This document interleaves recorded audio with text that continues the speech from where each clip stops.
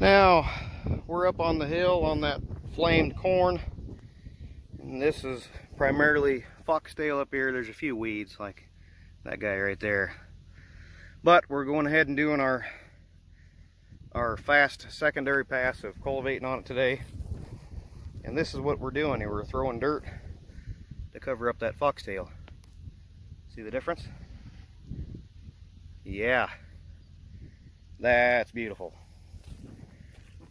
So the boy's running the cultivator, and I'm out here kind of moving some rocks out of the way. There's some pretty good sized rocks yet so I don't know where they just keep coming from. Man, like we're growing rocks out here. And we got another little helper today. Little Viv, she's out picking up rocks for me too. Almost.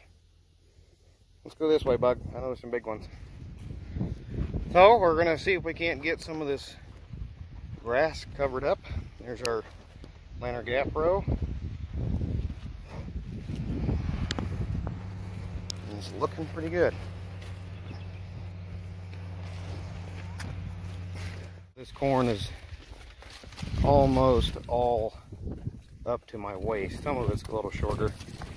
Here's some that got laid over and crispied a little bit. You can see it's, yeah, those got snapped off, so they're not coming back. Same with those. Those got run over and smashed. But yeah, we did kind of a 50% job with the flamer. We should have been out here flamed earlier when the corn was about V3, V4.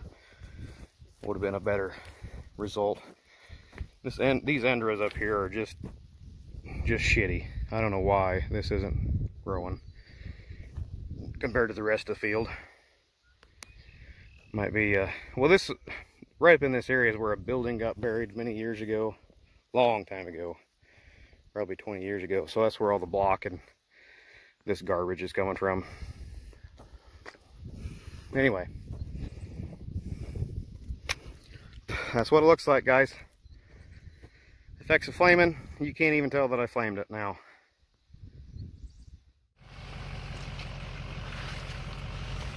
Well, we're just a few days, maybe a week into July here, and the corn is pretty dang tall, looking fantastic.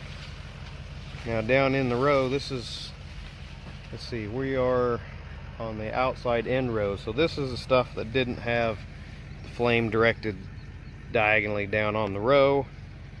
So again, we do have some of these taller weeds. You can see there's a big cocklebur right there. Mostly cockleburs in this area. This was where the cockleburs were pretty heavy right through this end row. And there's some new beginning guys down way down under here. See, we got, that is a morning glory along with that one. We got a bunch of foxtail and some button weeds. That, I believe, is a pigweed. So we're just now getting some pretty significant weeds again. And we're almost tall enough that we can't cultivate. So we're gonna have to get this cultivated right away, probably tomorrow if we can get it set up. The cultivator we used last, right after flaming, is the one we're going to use. It doesn't have any shields. It's set up tall. It's a high clearance guy. It's got big shovels on it. It throws a lot of dirt. And because the corn is now super tall, we're not going to have any burying it problems. We're going to go really fast so that we can throw a lot of dirt and really cover some stuff up. So some of these rows are pretty dang clean, like this guy right here. There's not really any weeds to speak of right around the plant. I mean, there's some little guys like this one, but that'll get covered up when we start cultivating. This other row on the other side of me has got a bunch of foxtail in it. You know, this stuff. Yeah. Nothing we can do about that now. Just have to suffer, I suppose. So anyway, now this is, oh shoot, what's it been? Probably 2 weeks or almost 3 weeks since we flamed. And you can still see some of the leaves down here you know, that we're burnt.